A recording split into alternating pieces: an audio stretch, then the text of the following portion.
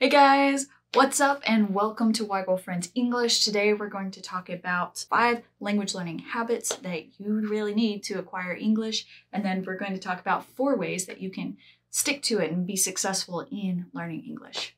We often get excuses from our students about learning a language, and a lot of them are valid. They say things like, I don't have an English teacher in my city, or I don't have anyone to practice with, or it takes too much time, or I don't know what to write about. And all of these are decent excuses, except that it assumes that we don't have the time in our schedule to fit English in. And this is just the wrong way to look at English. Yes. If you are looking to be able to pour 3 hours a day into studying English, realistically speaking, it's probably not going to happen, especially if you're a working professional or you have a family or you get interrupted all the time. Unless you are dedicated to studying English, it's likely not going to happen. So we're going to talk about some ways that you can realistically build this in. The main thing that you need to consider is that the key to learning English is to have consistency, to build it into your life and your lifestyle. So that means consistency in time, consistency in just showing up and actually doing it, consistency in practice, consistency in doing English, essentially, which is terrible grammar, but it's acceptable grammar, right? In order to just English, you've got to do English, and that means you've got to build it into what you're already doing. Because honestly, in terms of lifestyle, most of us might not have the time to carve out to dedicate significant portions of time to study English the way we studied in schools. And so the idea here is consistency. It's about forming a habit, but not just a habit, but a lifestyle. And so that's where we're going to talk about today. We're going to give you guys 5 ways that you can do this today in your life, in your lifestyle, no matter how crazy or busy it is, because we definitely understand that. Everything that I'm going to give you guys today, definitely look in the description below. I've included some links to some sites where you can get these things and put together a playlist or put together some things ahead of time to make sure that you actually do it. First, we're going to talk about listening. Of all the skills, language learning skills with listening, speaking, reading, and writing, I personally believe listening is the most important, because without listening, you're not going to know how to speak properly. Without listening, you're not going to get the idea of acceptable grammar. Without listening, you're not going to be able to learn the vocabulary it takes to be able to write. So definitely important. And this is the one that if you can only do one, do something with listening. One of the ways you guys can practice listening on a regular basis is choose a podcast or a YouTube channel that you really like, that already interests you, and listen to that consistently. And this is a really easy one. That's why we're here on YouTube, to serve you guys. That's why we enjoy watching stuff on YouTube, is because we enjoy the information and we enjoy the personality. So what you guys can do to practice listening is to choose one ahead of time, so you're not scrambling to try to find which YouTuber you're going to listen to or which podcast you're going to listen to. Find one and work through it, listen to it, and try to really think about what you're listening to. Not just put it on the background and count it as listening, but actually listen to it. Honestly, if you are not one to really listen to podcasts, I'm not personally, it's just not going to work for you. If you don't like watching YouTube, 1, how did you find us? But 2, like, don't plan to watch YouTube videos. If you are somebody who likes to watch TV series but not movies, watch English TV series. Don't plan to watch a lot of things that you don't normally watch in your own language anyway, because it's not going to work. It's not going to feel natural. It's going to feel like studying, and you're not going to enjoy it. So make sure that you only do these habit changes for things that you already do in your own language. That's going to make it a lot easier to acquire English. Second one, pick those TV series, pick those movies that you like, make a playlist. Music, it's the same thing. Make a list of music that you like. Don't listen to English rap if you don't always enjoy rap already.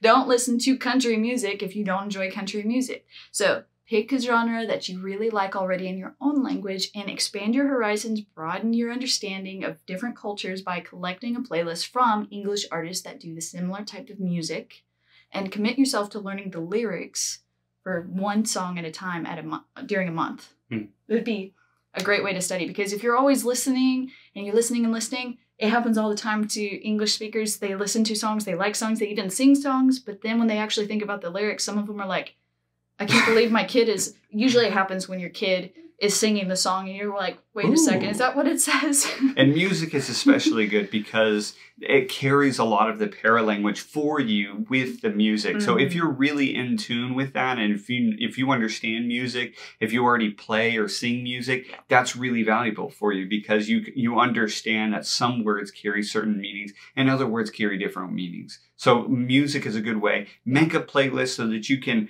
play it when you're in your car or when you're traveling, when you're walking. So again, you don't have to find it right before you go on a walk. Yes. You can just press play and put your headphones on or put your earbuds in and just do it, and then go and do something while you're washing dishes. And again, it's enjoyable. It's taking that thing you enjoy and then putting English on top of it. It's doing English. The next one we're going to talk about is we're going to talk about reading. So of the 4 skills, you've got 2 that are taking in and 2 that are producing. So listening and reading are taking in English, while speaking and writing are producing it. So the other taking it in is reading. And so a lot of us read news articles in our own languages. So take one of those and do it in English instead. I've got a link down below for you guys to check that out. This is a classic one, but make sure you actually do it. Okay, that's very helpful. It's relevant. A lot of us want to stay current on world events or the events in our own country, our own communities.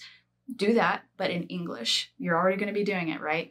It's the same thing with reading a book or a short story or something like that. That is also important to do. But the cool thing about reading fiction or nonfiction in English is that you're learning about the culture. Pick classics that we already study in our own schools, and you're going to be learning about our culture. You're going to be learning lots of references and maybe the source of some idioms and phrases you hear in TV shows or movies. You'll be able to pick them up from the original stories they came from, which is super cool. There's a link to a short story source for American literature down below.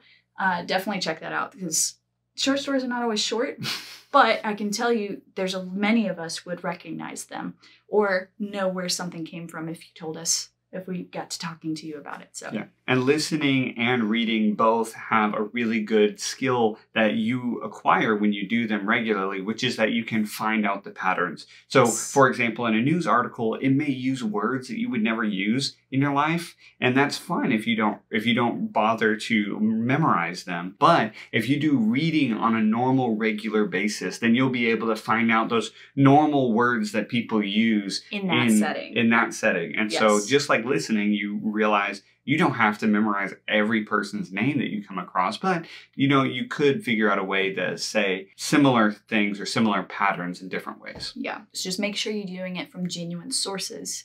That's probably the most important, because the real danger here is getting into something that you probably shouldn't. Right. So no, the third one is writing. And this is one that a lot of our students struggle with as well, because frankly, they just don't know what to write about. There's so many options. Am I supposed to just write about what I see around me? Am I supposed to read a book and write a book review? And those are all really hard, the things to try to wrap our minds around. So what we recommend is an activity that is really, really efficient, even for your whole family. One thing that you can do is have everybody sit down and contribute to a jar. Take a jar, place it on the kitchen counter or by the front door, wherever it is, with a stack of little pieces of paper. On each piece of paper, write a word, a phrase, an idiom, a title, a genre, something that you've learned that day in English or that you've thought about in English that day. Write it down, fold it up, put it in the jar. And whenever you have time to write something or whatever, ideally every day, you would go up to it, take one of those pieces of paper out, whatever it is, commit to write at least 2 sentences, most likely 5, maybe more. If you feel like it and you're on a roll, just you go for it. But the idea is that you are writing every day. And that jar gives you something to write about every day, so you don't have the excuse of, I don't know what to write about. Okay, so make sure you commit to doing that. And before you open that piece of paper, commit to writing whatever is on that piece of paper. This can get really silly, but definitely you can even do it where what's the first thing you think of when you see that word. Another way to practice writing that I recommend is write a short review of what you just watched or what you just read. That's a great way to write constructively. It's good reading comprehension practice to be able to produce what you just read and reflect on it. Again, reflecting on something you just read or listened to is a great way to integrate skills, and you kind of want to do that whenever you can. The fourth skill that you guys can practice on a regular basis is speaking. And this is one that is probably that gets the most flack against, because a lot of our students say, I don't have a speaking partner, I don't have anyone around me, I don't have an English teacher, I don't have an English tutor, and they give lots of reasons. But the thing is that you can practice speaking even if you're by yourself in your house with no connectivity whatsoever. Speak about whatever you're doing. I remember when both my children were babies, it was easy for me to just talk to them. They could not understand what I was saying, but I would still talk to them. I would speak Chinese to them. I would just speak English to them. It didn't matter. But the idea is that you are practicing speaking. And for them, there's the added benefit of it's helping them learn and listen, and they're taking in, they're interacting with you. But by yourself, what you're doing is you're connecting what you're thinking to your mouth, and you're making your mouth, you're forcing your mouth to keep up with whatever you're thinking or doing. And that is a really hard thing to do. We both understand that very well. It is very difficult to get your mind of what you know of English up here to your mouth. I can't tell you how many times somebody said something to me in Chinese and I understood exactly what they meant, but I could not get the words organized to say what I meant. That didn't get better till I started speaking Chinese more at home. Yeah, writing is deceptive, because with writing, you can write something, and even if you have bad handwriting or you write it the wrong way, you can erase it and then write it again. And you can go whatever time. Yeah, with speaking, you can't do that. The time, how fast you speak, and how many mistakes you make, and how many times you have to say the same thing, all of that contributes to just frustration in the language. But the more you practice, the more you actually produce sounds out of your mouth, then the more likely you are to be able to improve. And so one of the things I highly recommend you guys do is to use your phone or use your recorder and record yourself speaking, whether it's a speech or whether it's something that's happening around you. Record yourself speaking and then listen back to it, because a lot of times we can hear those mistakes and we can change them. It's useful to have a language tutor to fine-tune those pronunciation errors, but a lot of work can be done just by internalizing it and trying to listen to it ourselves as well. Another thing you can do is do a vlog. And you don't have to publish it. You don't have to publish it online, but do a vlog and keep a record of your English language learning journey by speaking a little bit every day or every week, just regularly. Doesn't matter what the frequency is, just do it regularly. And what's cool is that you'll be able to reference back to that to see how well you've progressed, which is a great confidence boost, I think, to be able to hear yourself get better over time. Number 5 would be just make sure you integrate skills wherever you can. We talked about that in the previous video just recently, so definitely check that out. We're gonna link that up and card up here in the description somewhere, but definitely check back to learn how to integrate skills. And we're gonna talk about that in coming videos as well.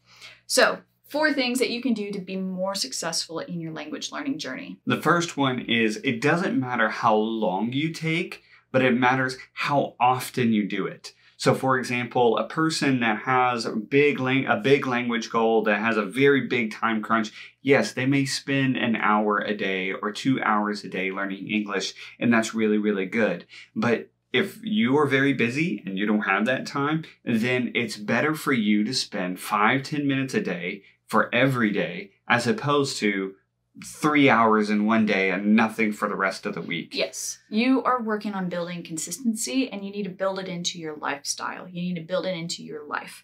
So that means speaking English at home with your kids. It means watching English shows and movies, even though it's not as restful as watching them in your own language.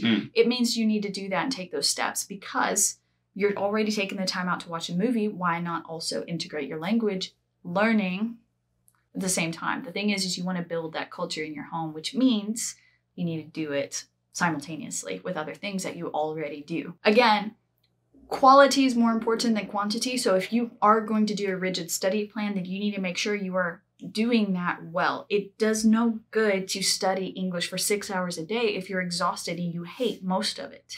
Okay, that just doesn't work. We've been there, done that. It doesn't work to slave away for a test, because after the test, you're going to forget it. Right. So if the goal is to acquire English, then you need to be building it into your lifestyle. The second thing is do not use subtitles. When you're watching a TV series or a movie, and I understand, but you don't want to use subtitles when you're watching a movie in English, because you need to be listening. And you need to take in the paralanguage of the characters within that TV series or that movie.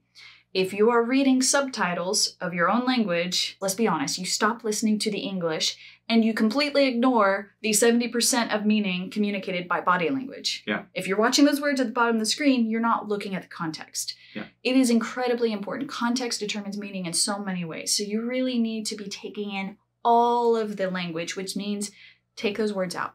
Take the words out from the bottom of the screen because it's a crutch. And if you are an intermediate speaker, those need to be gone anyway. Yeah. So if you're a beginning speaker, it's okay some, but don't get used to it. You need to kick those out as soon as you can. Way number 3 that we've talked about multiple times already is to plan ahead.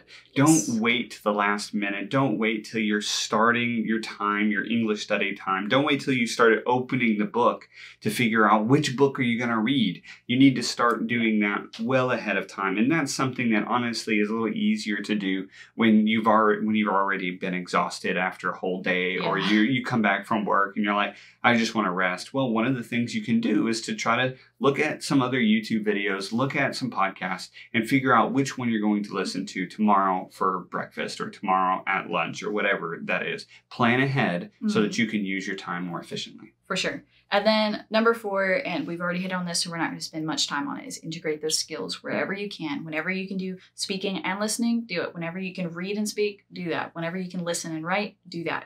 You should integrate as much as you can because the more you are integrating at the same time, the better. That's it for us today, guys. Make sure if you like videos like this and you want to learn more about how to successfully acquire the English language, then subscribe. There's more videos coming out. I'm really excited about it over the next few weeks because there's a lot coming out on how to create a language learning culture within the home. So subscribe, come back and see us, and we'll see you next time. Bye.